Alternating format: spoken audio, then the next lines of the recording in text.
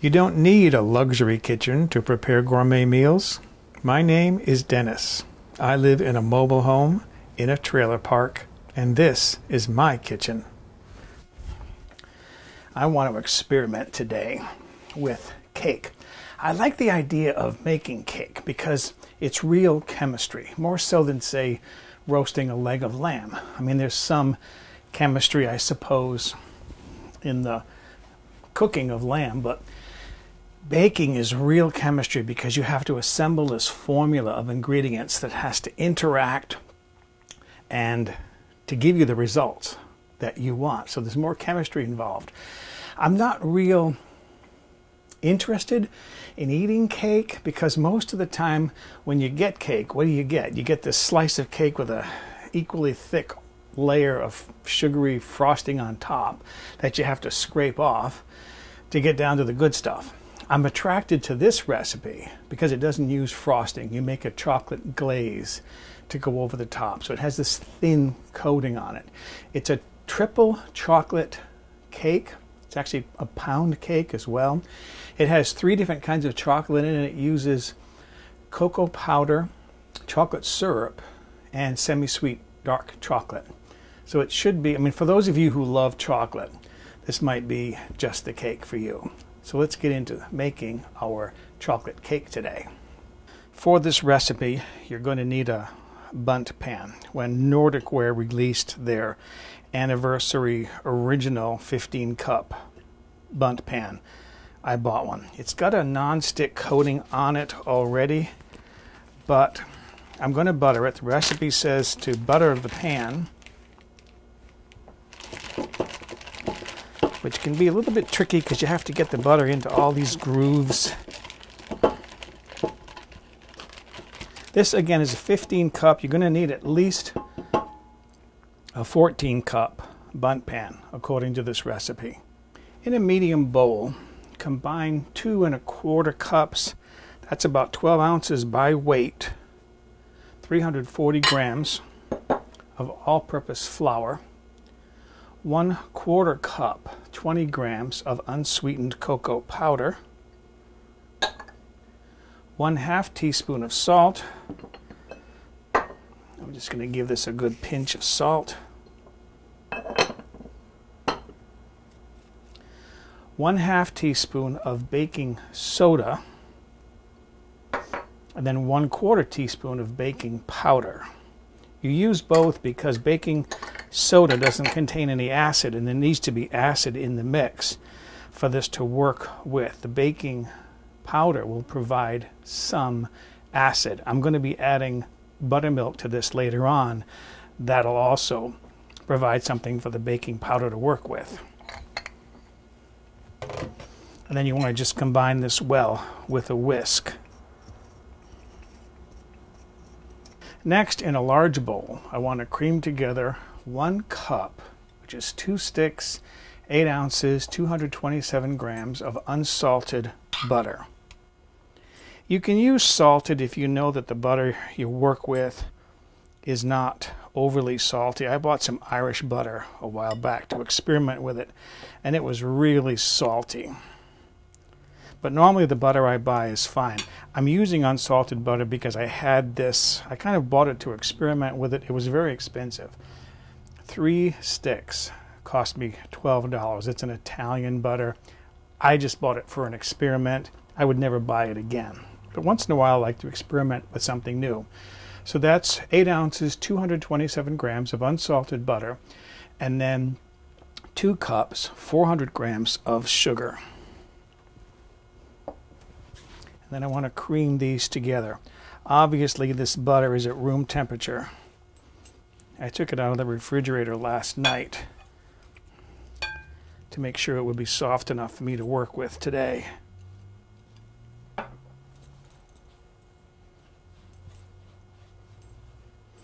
And you just want to work those together until they're combined and smooth. You could do this with a electric beater if you want, but when the butter is room temperature like this, it's very easy to work with. You don't need a machine to do it. Next, what I need to do is I need to beat this butter-sugar mixture until it's light and fluffy, about 2 to 3 minutes.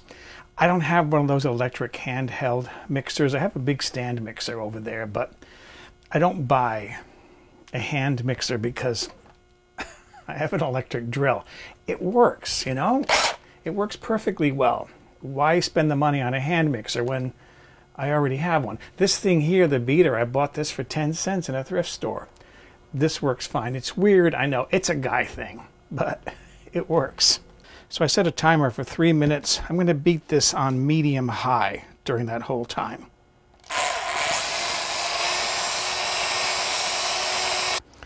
So now there is my butter and sugar mixture, white and fluffy. I beat that for 3 minutes. I next want to add 2 teaspoons of vanilla extract and 4 large eggs, one at a time. Now, what a large egg is here in the USA, they range between 1.9 and 2 ounces each. I figure 2 ounces each, about 55 grams. Someone from another country, I want to say it was England, said that over there a 55-gram egg in the shell, weighed in the shell, is a medium egg. So I like to give the weight so you can adjust accordingly. Here, 2 ounces in the shell, or 55 grams, is considered a large egg. So my vanilla goes in, and then one of my eggs. And you want to beat these in one at a time until they're combined, until all 4 eggs are combined. So there is my mixture now with all 4 eggs combined and my vanilla, light and fluffy. Next, I need to melt some chocolate. I've heated a little bit of water, I don't know, maybe a cup or so, in a small pan. Heated that up to boiling. And what I have here is 8 ounces of semi-sweet chocolate. That's 227 grams. And I'm going to hold this pan over the boiling water to warm it up. I'm going to use that to melt my chocolate.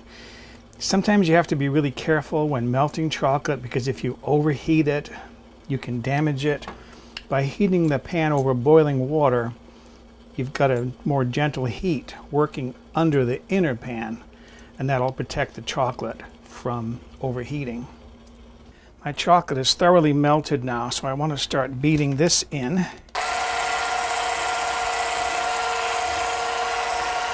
Going to scrape this pan to get the last of this out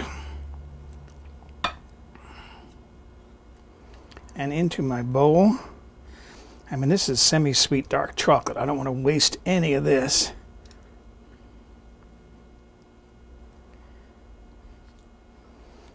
Okay, beat that all together.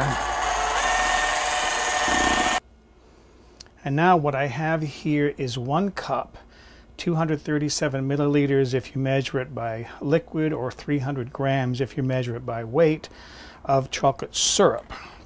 I want to work that in. This now completes our triple chocolate. We have cocoa powder in there, semi-sweet chocolate, and now chocolate syrup.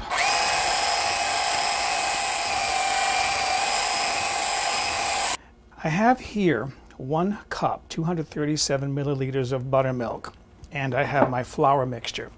I want to add my flour mixture in 3 portions, my buttermilk in 2, flour, then buttermilk, and then finish up with flour mixture. I am in the meantime heating my oven up to 325 degrees Fahrenheit, which is 163 degrees Celsius. And you want to mix this at low speed. So I changed my drill's speed to low. And I'm going to put roughly 1/3 of that flour in there and combine it. Get my buttermilk ready to go in.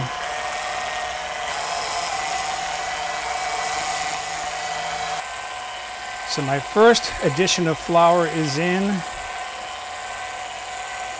I'm going to add about roughly 1/2 cup of my buttermilk and combine that. Then continue with more flour, the last of the buttermilk, and then the last of the flour. Before you're done, give your bowl 1 scrape down with a spatula. and then mix again. The instructions say not to over mix, and I'm guessing that the reason why is because you've got flour in there. You don't want to start hooking up proteins and form gluten chains. You want to get a cake, not a bread. So now I'm going to transfer this, if I can hold this bowl without dropping it, transfer this to my prepared bundt pan. I think this is why you need a large bundt pan, 14 cups minimum, because I've got a lot of batter here. I've transferred all my batter into my bundt pan here. I'm just kind of moving this around a little bit to make sure that it's evenly distributed. Baking time. You want to bake this till the usual toothpick inserted into a center portion comes out clean. I always use a digital thermometer.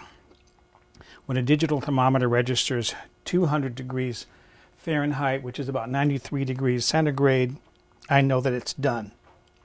The original recipe says 60 to 75 minutes total bake time. I'll start checking the temperature after 1 hour. Here is my cake out of the oven. You can see how much that filled a 15-cup bundt pan. The original recipe called for a 14-cup.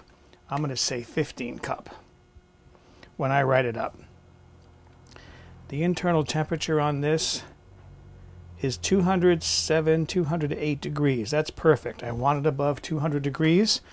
I left it in the oven for the full 75 minutes because after an hour the temperature was like below 190. It was still too low. So now I need to let this cool in the pan for about 30 minutes, and then I'm going to trim off some of this top edge to smooth that out as much as possible. Flip it over and then take it out of the pan and let it cool thoroughly on this rack. My cake has been cooling now for 30 minutes, and I have to say it subsided quite a bit. Hopefully that hasn't fallen. It's not flat, but it did recede down into that pan at least an inch. So what I'm going to do now is to take this off, put this on top, invert this on top, and there goes the cake.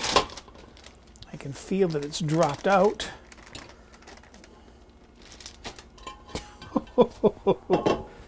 Okay, look at that. Tell me that isn't beautiful. That is a beautiful bit of cake. So now I have to wait for this to cool thoroughly, and then I can make my chocolate glaze to go over the top. My cake now is nearly cool. I'm going to start chopping up some chocolate here because I'm going to be using this for making the glaze, and between all the waiting, it's going to be nearly 45 minutes, so by then the cake should be completely cool. In the meantime, I'm heating heavy cream rather, which is 1/2 cup, 118 milliliters. I'm heating that on the stove. And this is 4 ounces, 113 grams of semi-sweet chocolate. So as soon as my heavy cream just comes to the boil, I'll add the chocolate to it. My cream now has just come up to the boil, so I've taken the heat off. I'm going to add my chocolate to that and let that sit now for about 5 minutes. You don't have to do anything with it, just let it sit and let the chocolate melt. My chocolate now has been sitting in my hot cream for 5 minutes. I'm going to whisk this. I can use my little battery operated whisk for this, since I don't need a powerful motor.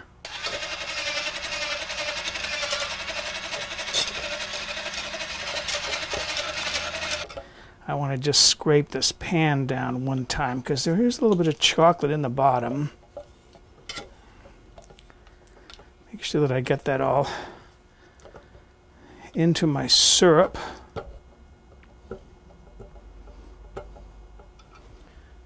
And then finish this up.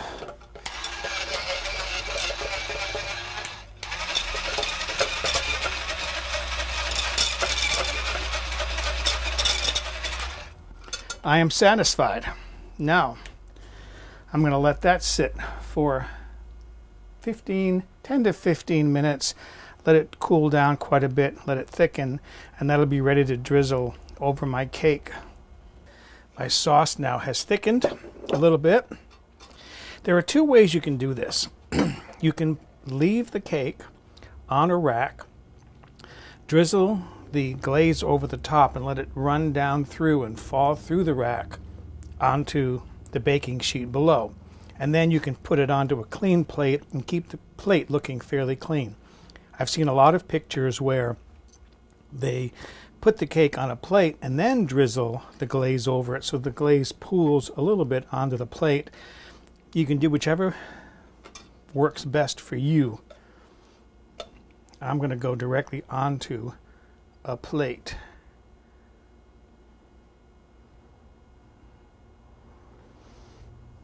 Obviously, you don't need to cover every square inch of the cake, but enough so that it's drizzling down the sides and giving you a nice appearance. Oh, that is looking so good. A little bit more right there. And I think that's it.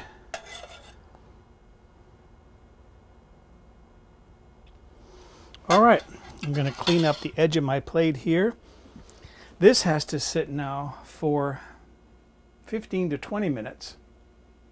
No, 20 to 30 minutes to let this completely set up. And then we'll be ready to cut this and see how good it tastes. Okay, let's see if I can cut a slice of this now and plate it without making too much of a gooey mess.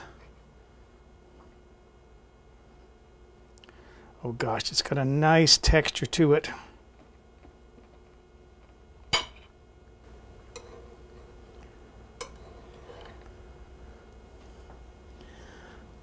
Look at that. Doesn't that look fantastic? There it is. Got to see how that tastes. That looks so good. I love it when a baking project comes out so well. I mean, I'm trying to get better at doing cakes. It has a nice, like a pound cake texture to it.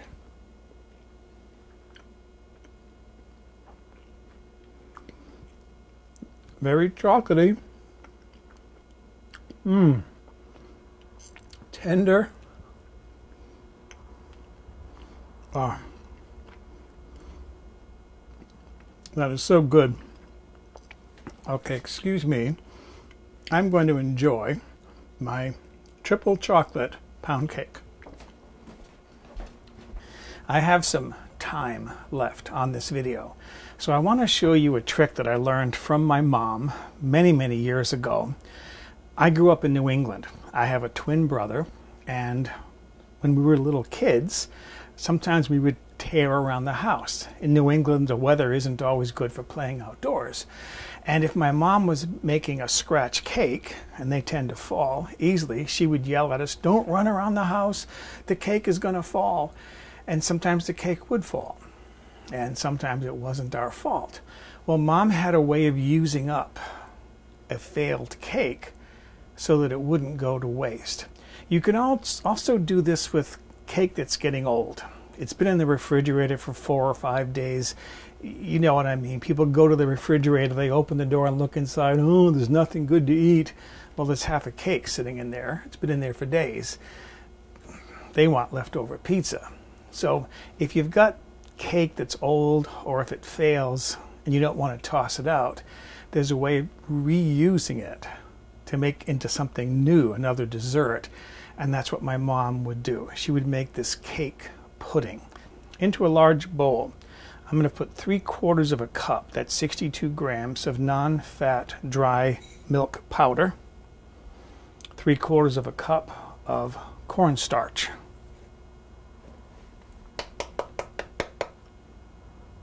That's most of that out of there. You know what I'm going to do is I'm going to put some sugar in. Well, the 3/4 of a cup of cornstarch is 108 grams. 1 cup of granulated sugar. I'm going to move that in there like that to take out the last of that cornstarch. Much cleaner. So the rest of my sugar, that's 1 cup, 200 grams of sugar. And then 3/4 of a cup of cocoa powder. And I'm going to sift this in because cocoa powder really clumps a lot.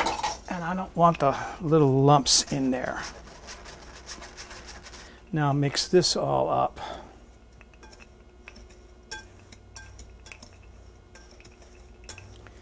And then I'm going to add a little bit of salt to this. Did I say how much the cocoa powder was? 3/4 of a cup, 57 grams. And I'm going to put in about 1/2 teaspoon of salt.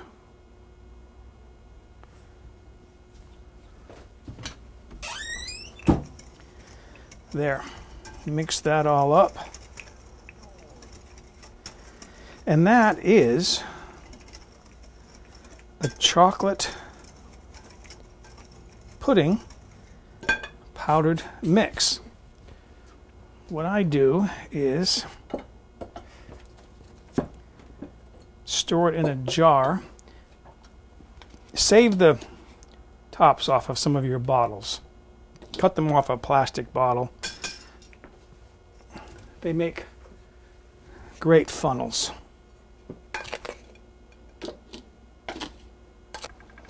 There you are. How simple is that? So there's a nice jar of chocolate pudding mix. Call it, if you want, instant chocolate pudding mix. It's always available in the cupboard when I need it. All right, the next thing I'm going to do is commit a sacrilege by euthanizing that beautiful triple chocolate pound cake that I made. I know what I'm doing is totally evil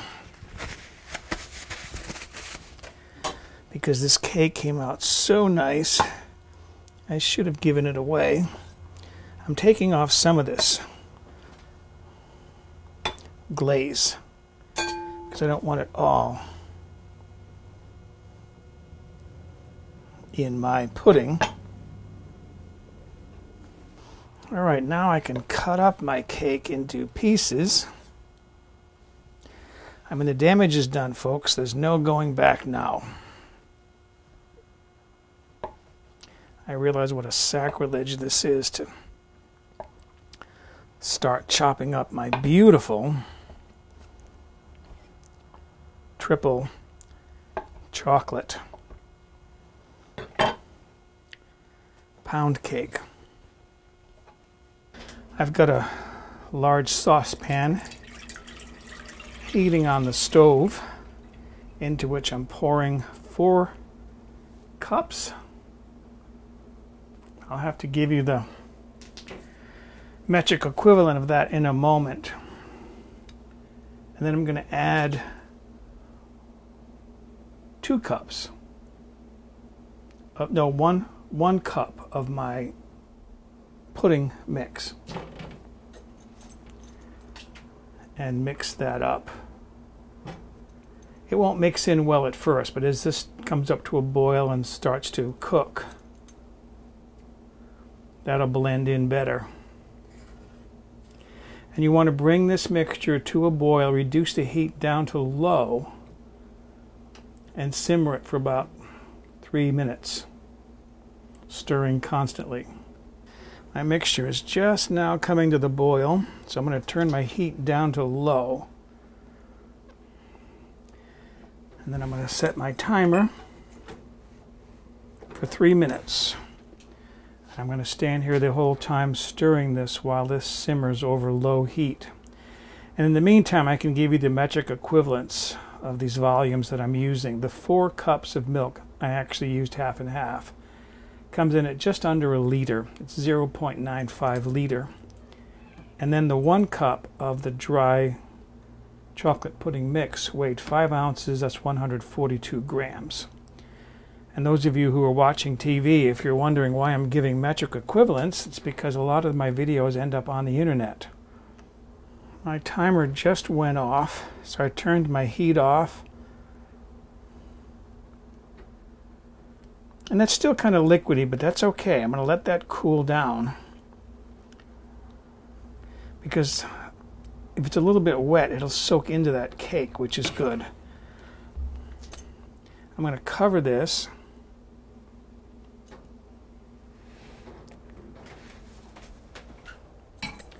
And I'm going to let this sit for a while until it's had a chance to cool down. One thing I know I'm going to need for this dessert is whipped cream. So I set up my stand mixer here, and I have, fortunately, plenty of heavy cream in the refrigerator, so I'm going to whip up some cream for this dessert. I'm going to put in, I don't know, 3 or 4 cups or so of heavy cream in there. Save some for coffee. Bring my machine up. I'm going to whip this at a fairly low, medium-low speed until I start to see it get frothy. And then little by little, I can increase my speed. And then I'm going to be adding sugar to this. And I want to whip this to stiff peaks. All right, I just turned my machine off. Let me see what I got here for my whipped cream. That's nice. See, that's nice, stiff peaks. That's beautiful whipped cream. That's what I want. My pudding mix now has cooled down quite a bit. It's okay if it develops a skin. Just fold it in. And then you just want to mix all of this together. It's okay if the cake breaks up a little bit.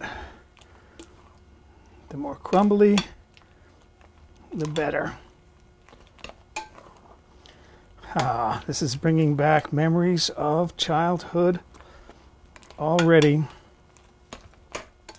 So what I want to do is take a spoon of this pudding,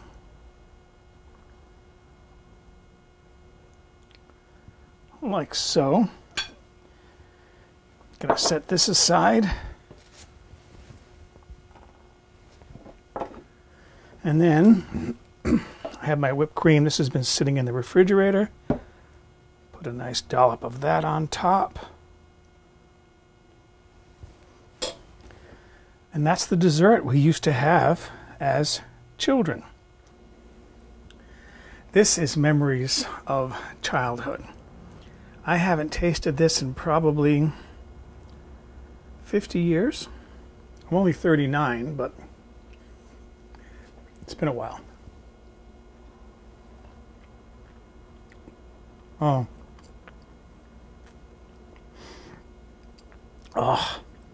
That almost brings tears to my eyes. That is just memories of childhood.